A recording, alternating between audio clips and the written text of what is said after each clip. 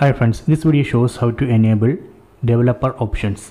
Open settings, tap on the settings app icon, then go down, then select about phone, then select software information, then select build number. On build number we need to tap 7 times. 1 2 3 4 5 6 7.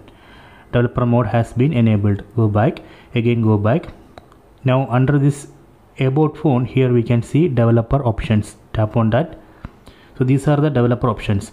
From this list we can enable or disable developer options. Let me select USB debugging mode. I am going to enable this option.